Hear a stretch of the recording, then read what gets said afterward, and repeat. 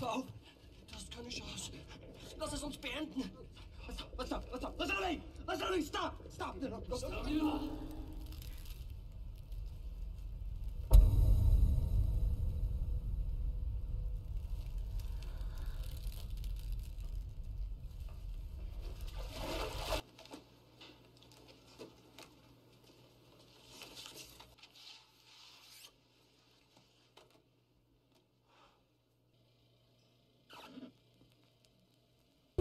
You got a friend in me. Boss, look!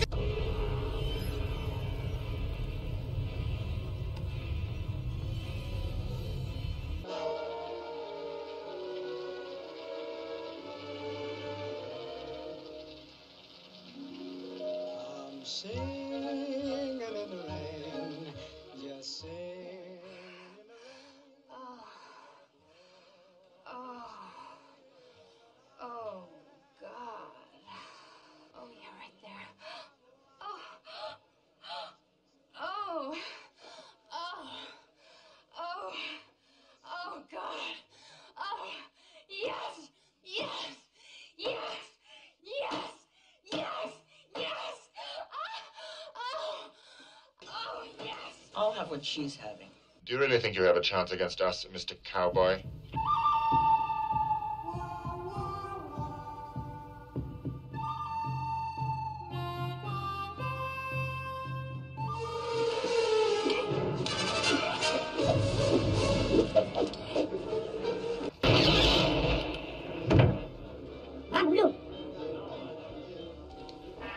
Yippee-ki-yay, motherfucker. You're my favorite deputy.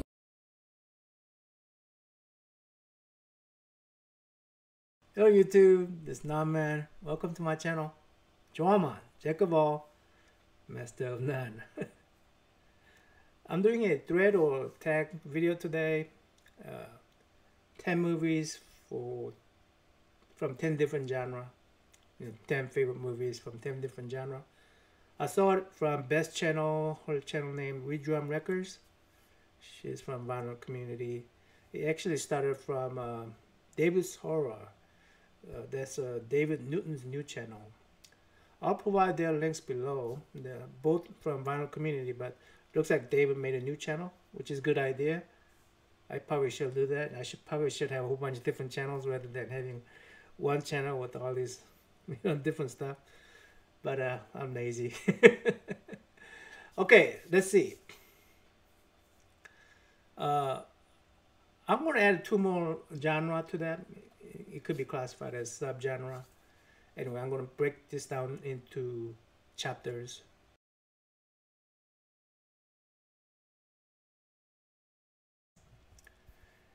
In horror genre, I'm going to pick Ring, officially. Unofficially, I'm going to pick Ringu, the movie I haven't even watched. Ringu is a Japanese version of Ring.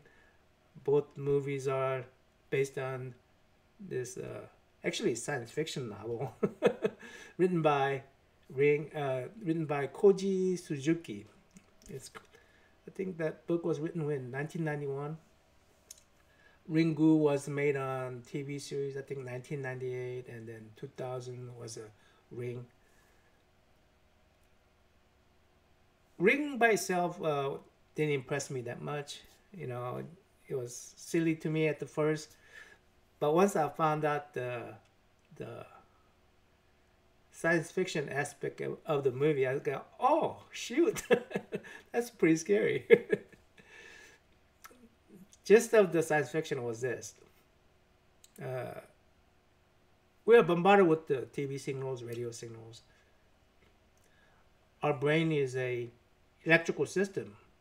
It generates brainwave, and if you have enough sensor, we could actually receive brainwaves, electrical signals. Just like touches, touch sensors, hearing sensors, smell sensors, visual sensors. Maybe our brain can, you know, discern different electromagnetic signals. You know, we got these TV visual signals, audio signals, computer digitized signals. Eventually, maybe if we're bombarded enough with those, maybe our brains can distinguish patterns. So whole idea is this person who has a smallpox or something, some kind of a physical disease. She converted that into mental viruses, physical virus into mental virus. And she's spreading that around, or whoever that person is spreading that around. So that's the gist of a science fiction, and I'm going, holy cow. That's a scary thought, if that could happen to us. And the Ring itself, the movie, I didn't like the fact that it broke fourth wall. It broke the screen, the monster broke through the screen. I didn't like that. And when I found out about the backstory of Ringu and Ring, I go, oh shoot. I don't want the TV screen, computer screen to just break my mind, Yeah, so yeah, I would have to choose Ring for this thread. For unofficially, Ring Good. Don't go watch that movie. I don't want to watch it.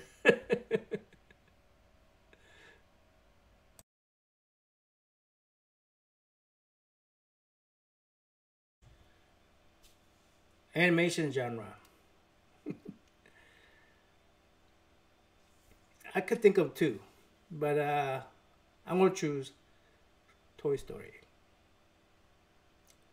Back in 1995, it changed the animation world. All computer animation. Birth of Pixar. Got tons and tons of animation movie from it. Even now, when you go back and watch it, it's not dated. So, yeah, I mean, Snow White had a breakthrough with the entertainment industry, but Snow White was still just for kids. I know Toy Story seems like it is just for kids, but it's a tearjerker for adults too, Especially when you see your kids growing up, just like the hero of the Toy Story growing up, from little kid to college-bound student. So yeah, so I will choose Toy Story as my animated series. Animated movie.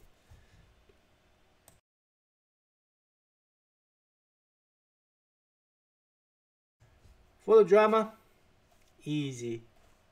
The Shawshank Redemption. One of the easiest questions for me to answer is, what is your favorite movie? The Shawshank Redemption. This was written by, or actually it's based off of a Stephen King's story. The book was awesome too. If someone asked me, what's your favorite Stephen King's story? Shawshank Redemption has to be one of the top ones.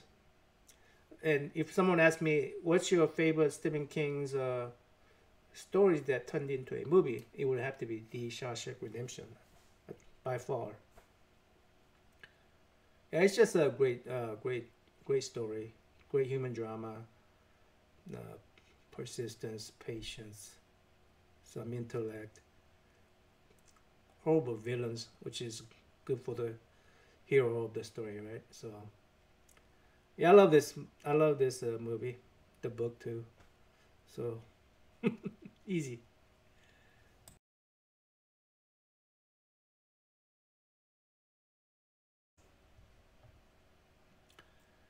Comedy is so hard just to pick one, but since I love sci-fi, I'm going to pick a sci-fi comedy. Galaxy Quest. People say this is the best Star Trek movie, one of the best Star Trek movie. I love Star Trek movies, and I have to agree, this is one of the best Star Trek movie. It's making fun of a Star Trek, and it stays true to Star Trek movie itself. Star Trek TV series, all that. So, and if two genre wants to claim you as their best, I think that's good side. So Galaxy Quest for comedy. Maybe I should have picked Ghostbusters. I don't know.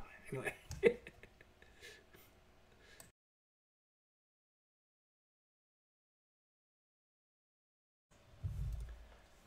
Sci-fi genre. Talk about game changer. You probably guessed it. Star Wars. No, not Star Wars New Hope or Star Wars Episode 4 or whatever. I watched Star Wars when it first came out. It was called Star Wars. Just like this laser disc. Star Wars. I try to watch Star Wars in the original format as possible. Even that has a little edit in it. George Lucas edit in it. But yeah, about that and the Laserdisc player, just so that I could watch the original Star Wars, if that was possible. Anyway, yeah, this changed the whole sci-fi industry as well, right? All the special effects, Pixar is a computer graphics, but this is all this, modern special effect derives from these guys, and it's a game changer. Yeah. Sci-fi, you gotta name Star Wars. I'm sorry.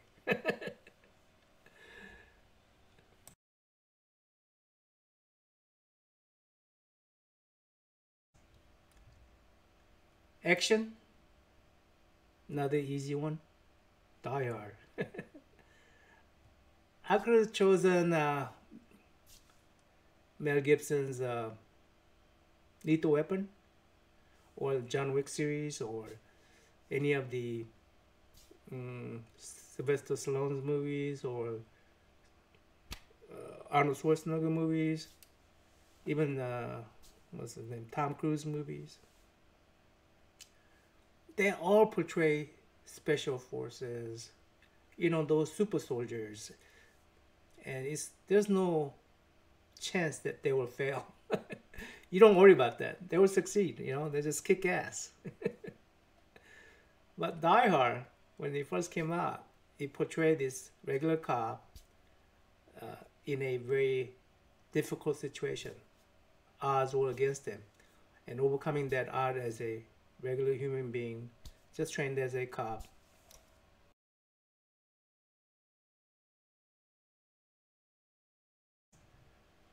Comic book movies. Spider-Man with the Tobey Maguire in it. First one, origin story. I love Spider-Man's origin story, by the way. Before this, there was a Batman. What's his name?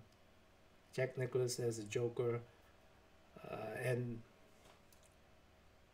before that was Superman, Christopher Reeve's Superman series.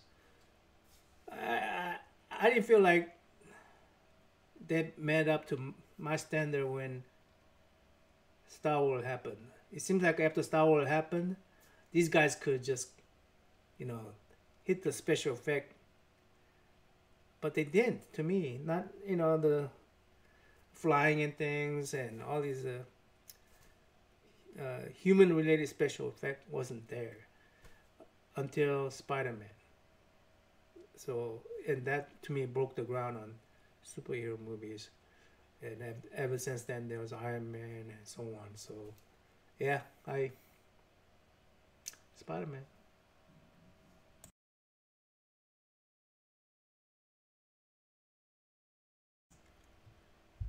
Western movies. I'm not a big fan of Western movies. I mean, I enjoy them when I watch them, like 3:10 to Yuma or High Noon, or things like that. I do watch them, but I don't watch it more than once. Only Western movie that I watch over and over again Although spaghetti western by Clint Eastwood. Of course, the good, bad, and ugly. Just that's classic. Yeah, I could watch that even now, and I have no problem going through all of them. You know, so.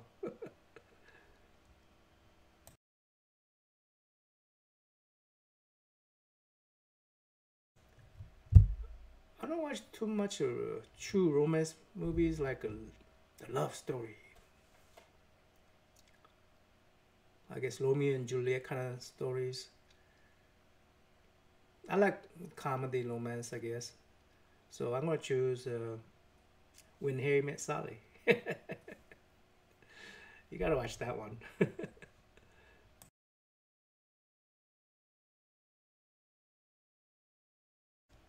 Adventure. Another easy one. Raiders of the Lost Ark. Yep. I love Steven Spielberg's movie. I guess I'm also a big fan of Harrison Ford. I didn't like the latest ones. I didn't like the second one that much. Third one was okay with the Sean Connery. Yeah, first one was a killer. I could watch that over and over again. One thing that I didn't like was that movie canceled all the martial art movies. You know, but great movie nevertheless.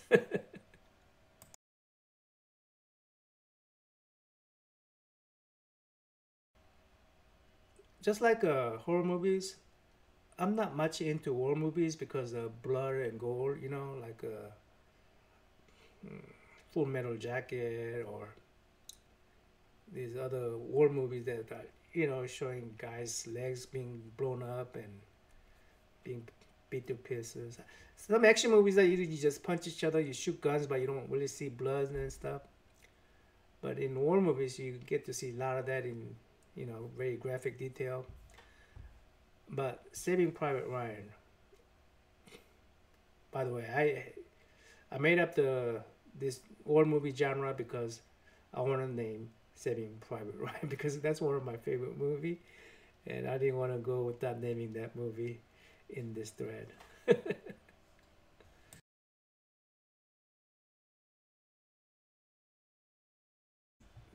Musical.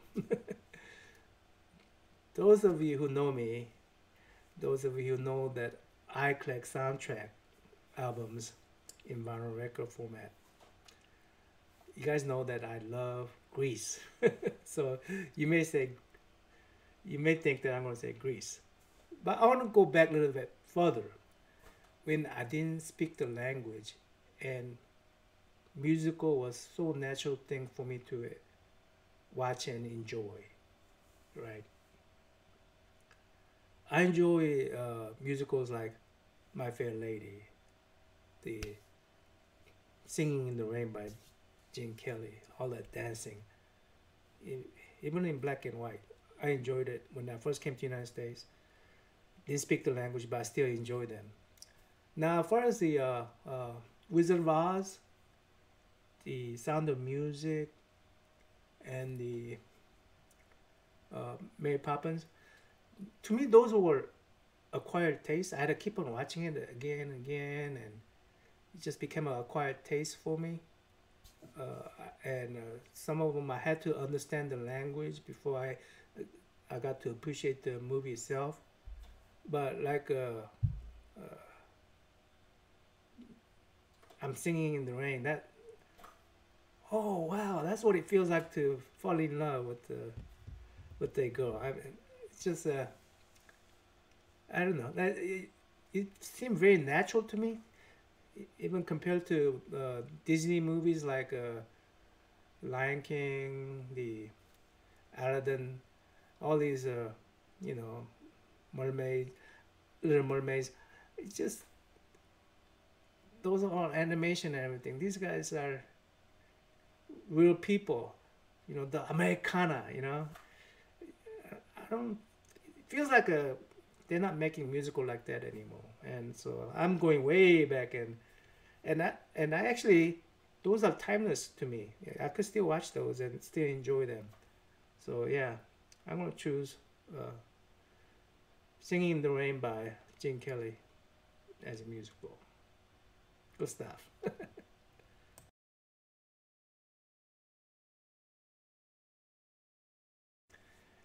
If you have reached this far on my video and have a YouTube channel, consider yourself tagged. If you have time, that is. I mean, you must have time. You watch my video for this long. I just want to show you that I really appreciate you, that you're here. Would love to see the movies choice you have for different genre. 10 of those, even bonus ones if you want. You have time for, or make up your own bonus genre.